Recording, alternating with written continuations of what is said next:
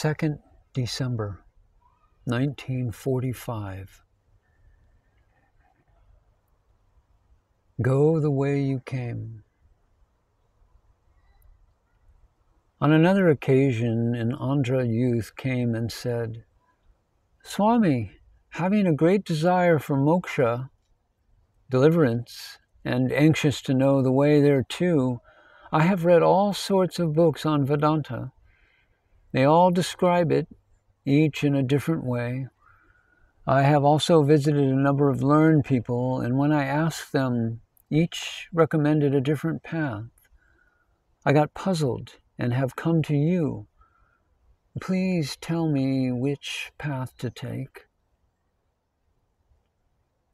With a smile on his face, Bhagavan said, All right then, go the way you came. We all felt amused at this. The poor young man did not know what to say.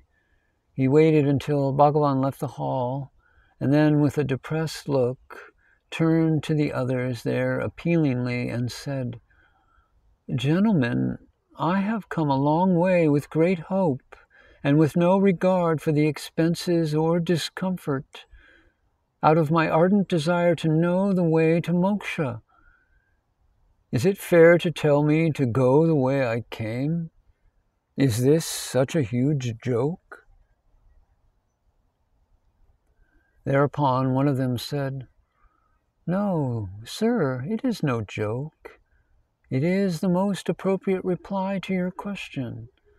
Bhagavan's teaching is that the inquiry, who am I, is the easiest path to moksha. You ask him which way I should go, and his saying, go the way you came, meant that if you investigate and pursue the path from which that I came, you will attain moksha. The voice of a Mahatma indicates the truth, even when speaking in a light vein. Thereupon the book, Who Am I?, was placed in the hands of the young man, who felt astonished at the interpretation. And taking Bhagavan's words as upadisa or initiation, prostrated himself to Bhagavan and went away.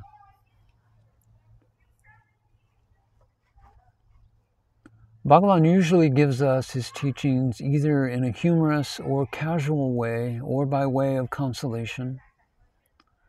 During my early days at the ashram, whenever I felt like going home, I would approach Bhagavan at some time when there were hardly any people present and say, I want to go home, Bhagavan, but I am afraid of falling back into family muddles. Bhagavan would reply, Where is the question of our falling into anything when all comes and falls into us?